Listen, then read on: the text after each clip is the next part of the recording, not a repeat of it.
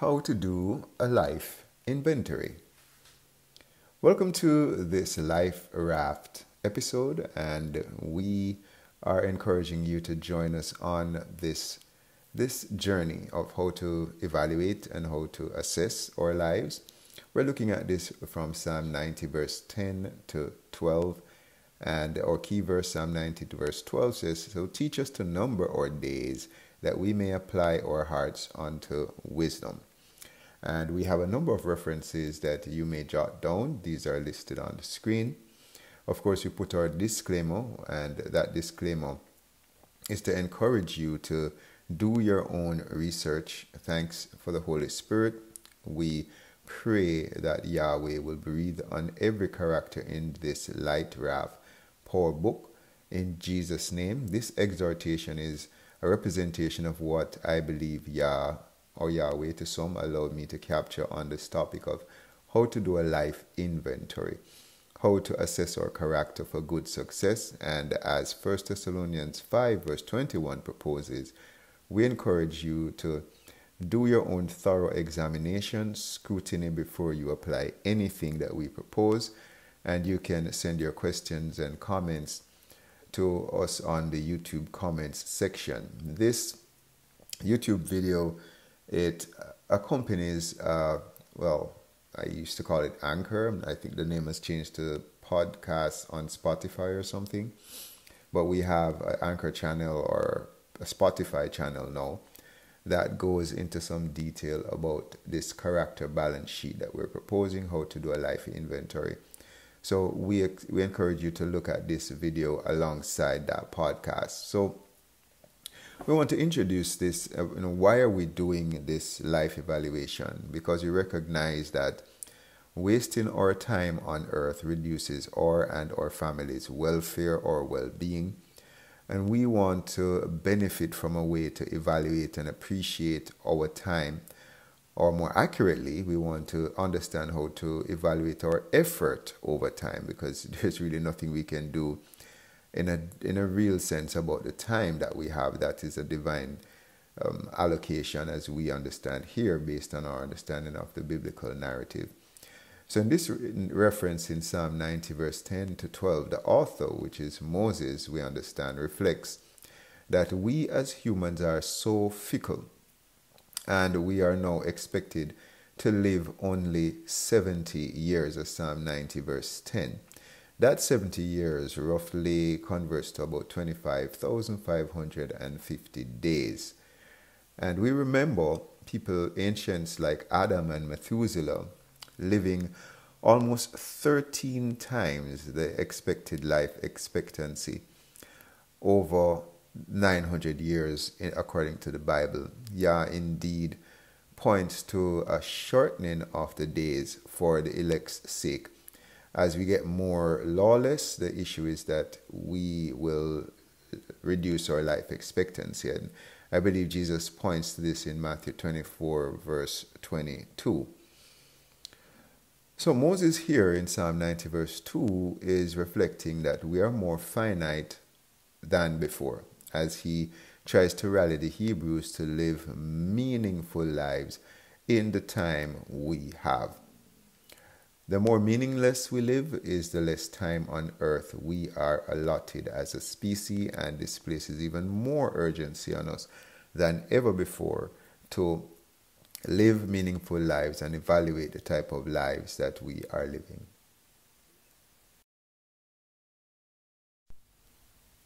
So how do we assess and live meaningfully?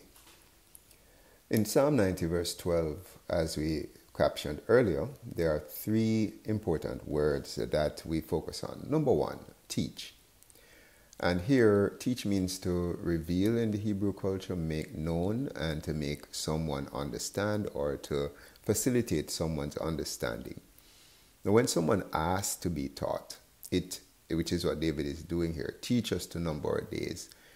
David is saying, I believe, not David, Moses is saying that he is surrendering to Yahweh to be his teacher about how he can number his days. This divine surrender is also a very important way to number or evaluate ourselves. As you said, we did not we did not put ourselves here, so we definitely cannot. We cannot leave it up to our interpretation of what our preferences are, what our opinions are, what our biases are to determine how meaningful our days are. We need an objective and absolute way to be taught to understand how to evaluate our days and ourselves, our character. The second word is number. And in Hebrew, this is to weigh out, constitute, to put together, appoint, prepare, and set. This again speaks to a forensic, a very investigative, a way where you inspect and judge yourself, where you're critical in a sense of yourself. So numbering here is a forensic term. It is a term that speaks to examination and one who tests and puts themselves under rigorous scrutiny. The third word here in Psalm 90 verse 12 is day, which in Hebrew it means useful time, time in the light. In their culture, night is dangerous. They don't yet have our comforts, lights, and all these fancy things that we have nowadays in most of the Western world.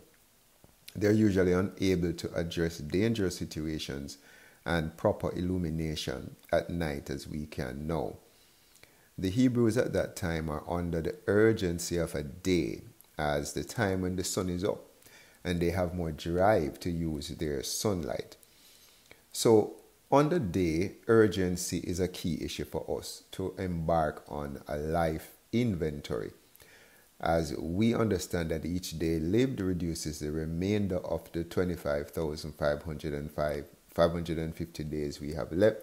Because of sin, we're not yet experiencing immortality in the way that Jesus experiences it now, where he never dies.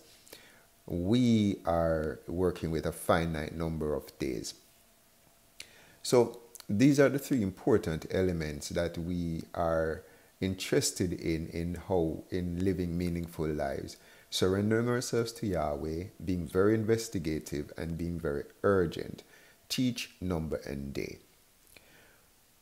What is a character balance sheet? Many people misunderstand that our success in life depends on our character. That is, our mental or moral qualities that are distinctive to us as individuals. Jesus of Nazareth said it in his own way. He said, repent, the kingdom of heaven is here. Repent, which is proactively manage your character, proactively manage your thought process. Heaven's kingdom, the kingdom of heaven here, speaks to our highest welfare and our highest consciousness is here. That's in Matthew 4:7. Now we take stock of our lives by taking stock of our character traits. We don't take stock of our lives by taking stock of our bank accounts, or taking stock of our possessions, or taking stock of our relationships. We take stock of our lives by taking stock of our internal character traits. Psalm 90 verse 12 implies a deliberate and proactive management of days or time, which must mean we have determined what our mission is for the time we are granted. Now this must and it can be built on Ecclesiastes 12:13, the conclusion of the whole matter by the wise man, many say Solomon the preacher. Fear God, fear Yahweh Elohim, keep his commandments. This is the whole duty of humanity.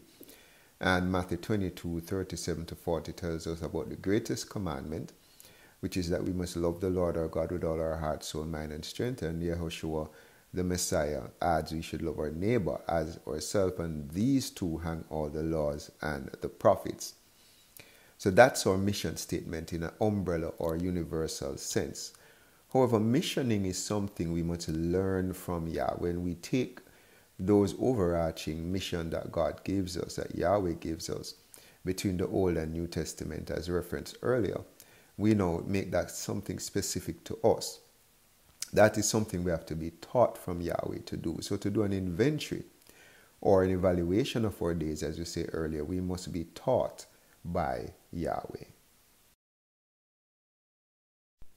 We had nothing to do with our existences. That is Yah's decision. That we exist, Psalm 127:3, children are an inheritance of the Lord. We understand that since we didn't have anything to do with our purpose, Yahweh, or Yah to some, must inform our purpose for us to have good success.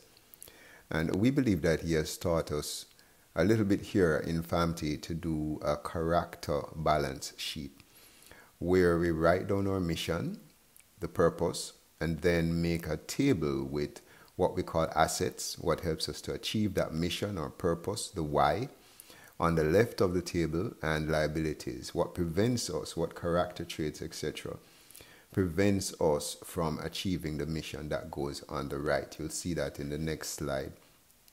Therefore, for me, some people might say an asset is discipline. I can repeat a successful task continually. Example, it might be physical training or getting up to pray or some kind of spiritual discipline. This helps me and my family with our mission to be godly family mentors that enable strong individuals to be strong families worldwide. However, that same thing can be a liability when it's perverted. And that same discipline can, to some, be seen as inflexibility, which prevents me from trying new things when existing things aren't promoting our family mentoring goals. So when I identify an asset, liability, in our prayer time, I can search Bible dictionaries, search through concordances to find the information on these assets and liabilities, and then we can develop what we call prayer points about them. We can pray strategically about these particular character traits, and we can experiment with new practices and experiment with new habits in terms of character traits. So, example, for discipline, I reviewed the Nave's Topical Bible. That's one Bible that can help you to study. And we studied Joshua, found Joshua 1 verse 8, this book of the law shall not depart from your mouth, but you shall meditate on it day and night, so that you may be careful to do according to all that's written in it, for then you'll make your way prosperous, then you'll have good success. So it speaks to the call for discipline, the call for consistency that Moses put on Joshua when he was handing over the reins to Joshua. I then pray for more of the consistency expected in Joshua 1 verse 8, recognizing that the temperance or self-control or discipline to some, that is a spiritual fruit in Galatians 5 verse 23, meaning discipline is produced from the Holy Spirit. And the Holy Spirit is not just telling you that you should be disciplined, but He empowers us to be disciplined. For inflexibility, I pray for consciousness. And I look at the life of Paul, the New Testament apostle, when he, for example, wanted to go into a place called Bithynia. He was told to go to Macedonia instead in Acts 16, verse 6 to 10. And for me, if that was probably me in Paul's case, I would probably be hitting my head against a stone wall to try to continue to go into Bithynia. But what I then pray for is consciousness based on John 17 verse 3, where Jesus tells His disciples in the true or genuine Lord's Prayer, which is His prayer to God before He's getting ready to be sacrificed. He's saying that this is life eternal, to know God and to know His Son, Yahushua, whom He has sent. And the know there is to be conscious of, to have an experience of God that is active and growing. So that leads to immortality. So I pray for that in John 17 verse 3, the consciousness of God, which is the real definition of immortal life or immortality. And whenever opportunities come up that challenge me to be flexible, I practice asking myself, writing down how this change can be good at the time a choice is required. Then I relook at my notes in my prayer time. So that's some practices that I try to, and disciplines that I try to do in terms of this character balance sheet. Join us in this exercise and let's try to do this character balance sheet together. Let us find these Bible verses that might be relevant to our character traits and pray about our assets and liabilities. So, below us is a mock character balance sheet, and this individual has worked out a mission statement which sees them saying that they exist to help veterans integrate into social life by using their military and law enforcement background and experience to operate successful businesses in American retirement markets. So that's the mission, which is at the top. The asset, which we have said, an asset is a character trait, a particular feature that you possess that makes you better able to achieve this mission of helping veterans integrate into social life, etc. And one of the traits they have defined, so in the mock character balance sheet, you will have the strategy is to go through to define your trait, to get a Bible reference, and then to get a prayer point. So in defining your trait, you want to say, what do you understand the trait to mean?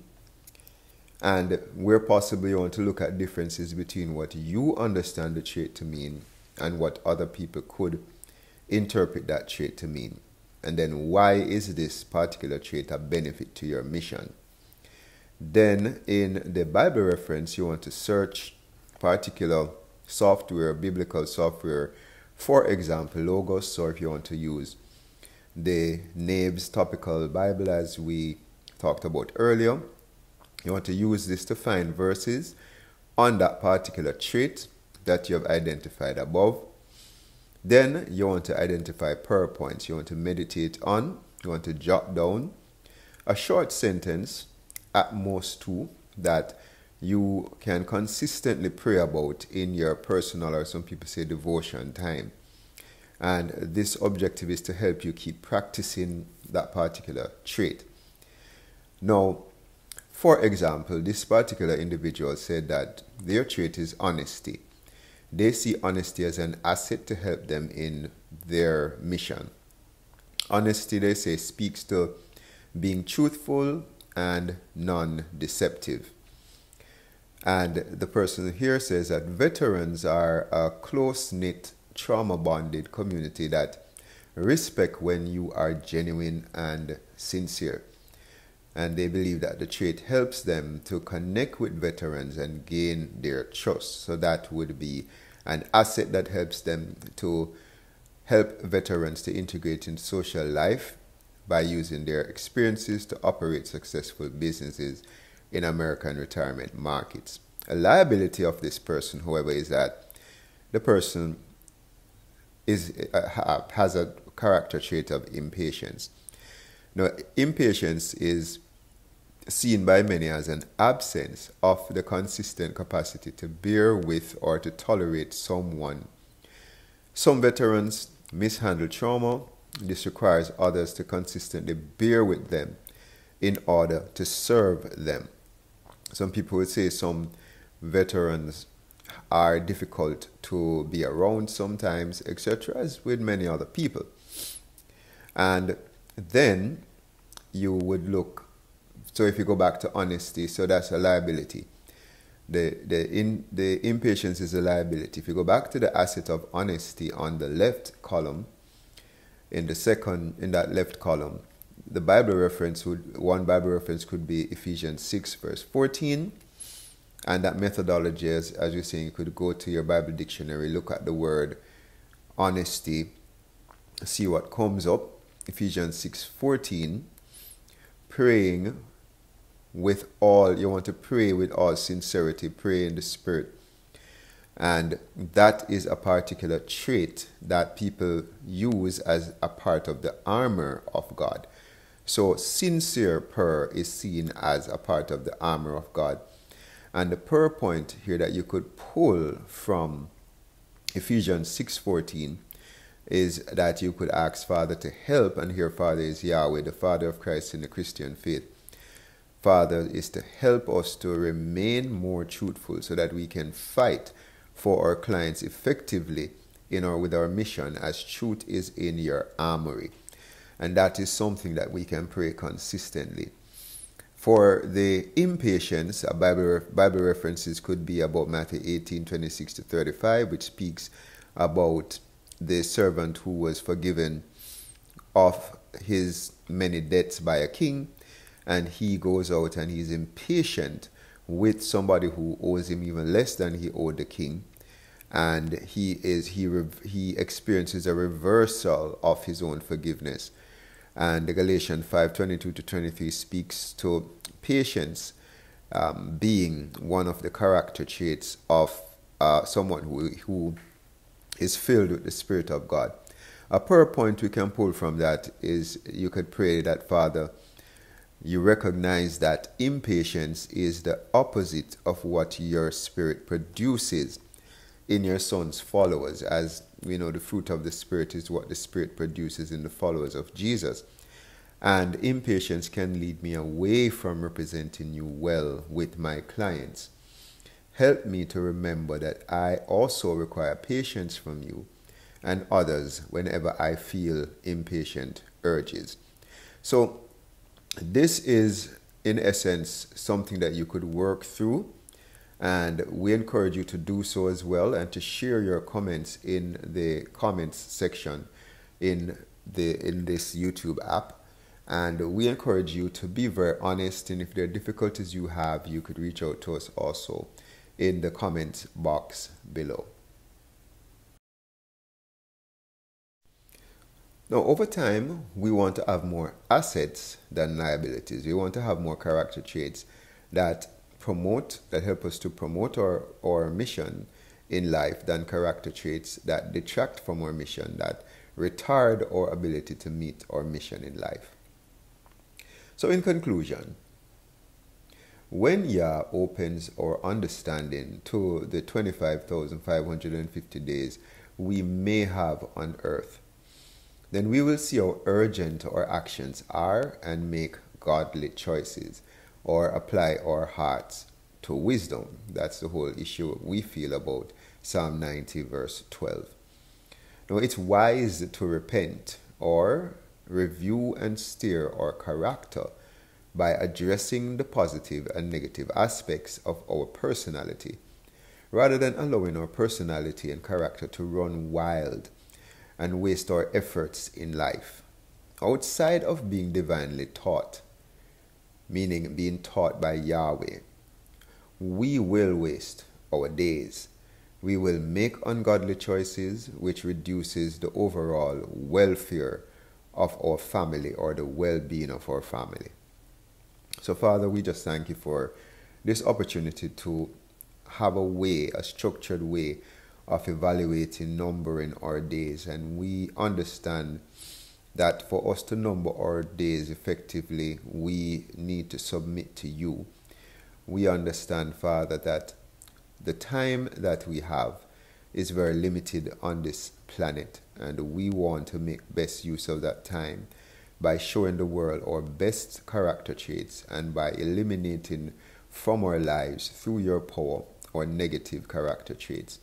We thank you for the resurrection of Christ, the death and the resurrection of Jesus Christ, that allows us to put to death the negative character traits or liabilities, and to resurrect and to grow in the positive assets that are in our character.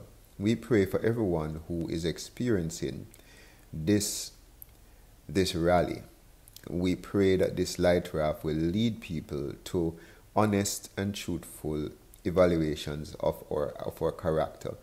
And we stand ready, Father, to help those who want to change, because your Son's kingdom is here. And it requires that we repent, that we change, that we reevaluate how we think, if we want to experience the best welfare. We pray for every man who wants to lead their family effectively. We pray, oh God, that your will be done in our lives and that we surrender to your will.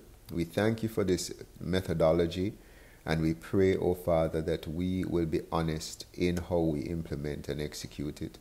In the name of your only begotten Son, Melech Yeshua, we pray. Amen.